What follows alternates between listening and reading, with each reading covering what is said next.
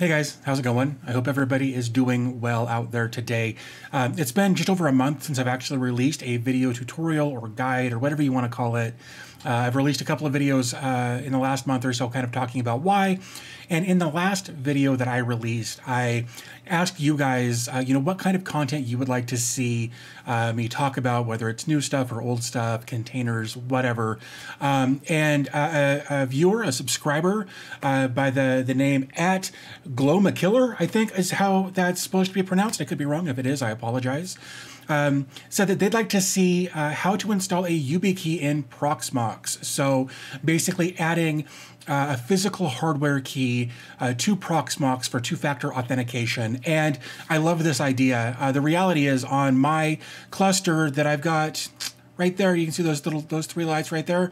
That is my Proxmox high availability cluster, and I'm actually using a TOTP or a timed one-time password for my two-factor authentication on that. I never really thought about using Yubikey on this. Luckily though, the fine folks over at Yubikey here a while back sent me an experience pack. And if we take a look at this, there's a little book in there, but basically we get 5 different devices in here, a couple of USB-As, a couple of USB-Cs, and one right there in the middle that has USB-C and Lightning, mostly for mobile devices. And of course, these top two, the two bigger ones here on the top, also have NFC in them, so you can like tap your phone or your tablet or whatever and authenticate without having to plug anything in. Absolutely love it. Big shout out to Yubikey for having sent this over for me to take a look at and share with you guys. I actually briefly featured this in a previous video, but I thought it deserved a bit more attention. These guys are amazing. You can't buy one of these experience kits anymore, but I'll have links in the description where you can go pick up the Yubikey that fits your needs. I should also mention, though, it's always a good idea to have 2 hardware keys that are both programmed to each of the different services you're trying to use, whether it's Proxmox or your bank or your Facebook or your whatever will use a hardware key. You should always program 2. That way, if you lose one, you've still got a backup and you can still get in to your accounts. So with that said, I wish I had muted that, but whatever. So if we switch over, I'm trying some different stuff in production here, but there we go. Okay, that's got to stop. Anyway, let's just throw that back there. Cool.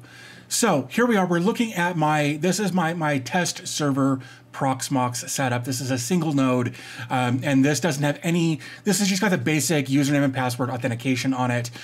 In this video, in this video, we are going to take a look at adding Yubikey, but we're also going to take a look at adding a TOTP, or again, a timed one-time password. That's where you might have an app on your phone that changes the 6 numerical digits, or changes the 6 digits every like 30 seconds or whatever, and you have to type those in within that time frame. That's a TOTP password. We're going to take a look at both, like I said, TOTP and Yubikey for this. So let's first get signed in. So let's go back over to here. Let's get signed in to our Proxmox setup here, like so. So to do two-factor authentication, the TOTP, very, very straightforward here. What we're going to do is come over here to two-factor.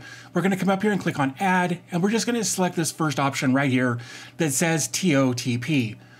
And then right here, we can select which user we want to add this for, which I'm using root for this, so that's what we're going to do. We're going to call this TOTP. My secret here is random, or it's just a random string of characters. You can change it, and every time you change it, this QR code down here will also change. And then, of course, we've got an issuer name, which is the Proxmox VE Prox here. And then what I need to do is grab my phone, which is right here in my pocket. Let's switch over to this. I will get the hang of this soon, right? So I'm going to do this. I'm going to open up Authy. I've got a thumbprint on there as well as a pen, so I've got a couple of options there. And what I want to do on the screen, this was me testing earlier. What I'm going to do is come up here. I'm going to click the 3 dots right there. I'm going to click on Add Account. I'm going to click Scan QR Code. And I'm just going to scan that QR code. And then it's like, hey, hopefully that will show up, maybe not. But it's like, hey, is this right? I'm going to say, yes, it does. I'm going to save that.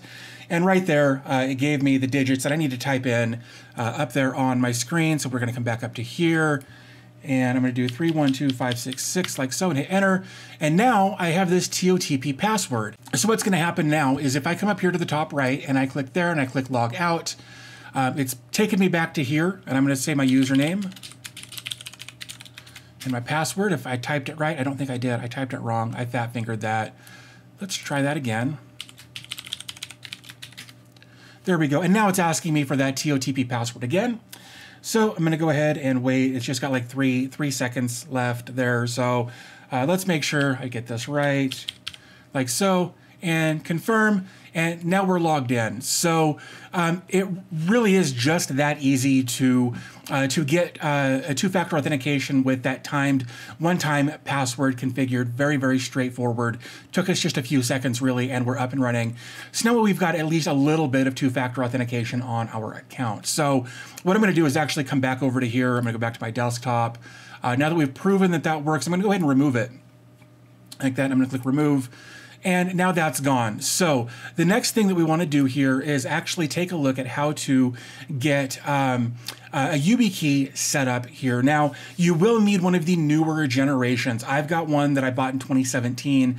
It is blue instead of black, and it does not work for what we're doing here. I tried it a bunch of different ways, bunch of different computers, none of it worked. So you will want one of the newer generation Yubikeys for this to work. So what we need to do first on this is switch over back to my desktop.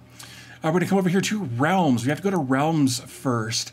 And then I'm going to go, PAM is what we're going to use here for the standard authentication. I'm going to go ahead and open this up. The required two-factor authentication right here, the required TFA, we're going to come down and we're going to select Yubikey. And right here, it's asking for a Yubikey API ID and a Yubikey API key and a URL, but only the ID and the key are required. So what we're going to do in order to get that, I'm going to pull up my notes here, and we're going to open this in a new tab. Basically, what we're going to do is we're going to go to upgrade.yubikey.com/get-API-key. Very straightforward. So what we're going to do is we're going to put in our email address. .com. So then what we're going to do, we're going to grab, I apologize, I was a bit confused for a second, as that tends to happen. We're going to grab one of our newer generation Yubikeys here, and I'm just going to go ahead and plug it in to a USB port on my computer. Now I can tap right there, and it's going to fill in this Yubikey one-time password that was generated when I plugged in the device and touched it. And of course, it's making a bunch of noise there. Let me mute my system. So then what we're going to do is I say I've read and accept the terms and conditions. I'm going to click Get API Key. So here's our client ID. We're going to copy this, and then we're going to come back to Proxmox, and we're going to put that in right there for our API ID. And then for our key, it's actually going to be the secret key right here. Then we're going to copy that and come back over, and we're going to paste that in, and we're going to say OK. And so now, having done that, what we've done is we have basically set up our own little internal IP reference so that the software knows what those keys should be. It's kind of put all of the little bits and pieces together behind the scenes so that it knows that this device that I put in there is good. We've got everything set up. So we can use other devices if we need to authenticate with those, but this was just getting it set up in the back end. So now what we want to do is actually set up the front end of this. So we're going to come back to our desktop. We're going to come over here to two-factor again. We're going to come up here to where it says add. We're going to go to Yubikey OTP. And again, we're going to use our user right here. We're going to call this Yubi, like that. And then for that, again, we're going to take our key, whether it's the same one or a different one. We're going to plug it in. We're going to give it a second, then we're going to tap it. It's going to fill in that information, and just automatically it hit enter for us. We're good to go. Now we've got our Yubikey set up here. I'm going to go ahead and close that. I'm going to unplug it again right there. We're going to come up to here and we're going to log out. So now when I log in with my username and password, like so, we're going to click log in. And then, hey, we're going to go ahead. Now we're going to take our Yubikey again. We're going to plug it in. We're going to do that, confirm, and we're in.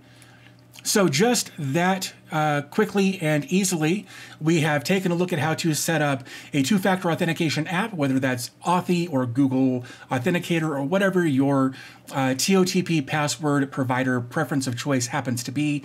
We also took a look at how to get a Yubikey set up so that we can have a hardware password. I know sometimes some of those TOTP password apps can be cloned. They can be moved from one device to another. So having a hardware device like the Yubikey is much more secure, in my opinion. They're much harder to clone. And you also have to have a physical intervention where you have to touch the key. So I really do prefer the Yubikey method here with the hardware key. So one thing that I forgot to mention is that this process works whether you're using a single node like I'm demonstrating here, or even if you're doing a cluster like I've got back here. Because we're actually doing this, let me switch back over. Because we're actually doing this at the data center level here, we can see we're clicked here, and then we're on two-factor authentication and realms. Because we are doing all of this at that data center level, this will work again, whether it's a one node setup or a cluster or whatever the case is, this will work with either type of setup. So I just wanted to make sure that there was no confusion on that. If you try to go to any of the IP addresses, if you've got a cluster like I do back here, that same authentication process will be in place, whether it's a TOTP or a hardware key. Because we're doing this at the data center level in Proxmox, this will work with either kind of setup. So I just wanted to clarify that. But there you go. There's how to set up TOTP and Yubikey in Proxmox. Hopefully you found this video helpful. If you did, do me a favor, give the video a thumbs up. That would be amazing. Also, I'm talking really fast again. I'm trying real hard to slow down. So please bear with me. This is something I'm actively working on now. So if you found the video helpful, do me a favor, give the video a thumbs up, maybe share it with somebody who you think could maybe use a little bit more security in their home lab. Also, let me know in the comment section down below if you use, what kind of two-factor authentication you use. Do you use it? Do you not use it? Why not? Whatever the case is there, I'd love to know more about that. Also, in the comment section, let me know what kind of content you might like to see in an upcoming video. Maybe you've got a container you're having an issue with. Maybe you're a developer and you've got a project you're working on that you'd like to see featured. Let me know that too in the comment section down below. Or of course, you can email me, david@dbtechreviews.com. So with that said, I'm going to go ahead and wrap this up. I want to thank you guys for spending a few minutes of your day with me today, and I'll talk to you in the next video.